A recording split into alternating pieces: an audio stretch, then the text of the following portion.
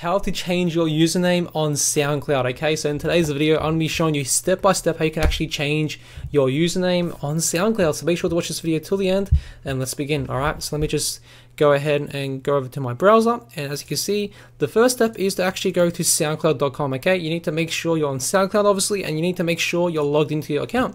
And then what you guys want to do is simply just go over here to the top right hand corner. Well, it's pretty much the top right hand corner, like the top bar right here, and you want to click on profile. Once you're on your profile page right here, all you have to do is just simply go over here and hover over to the add button right here on the page.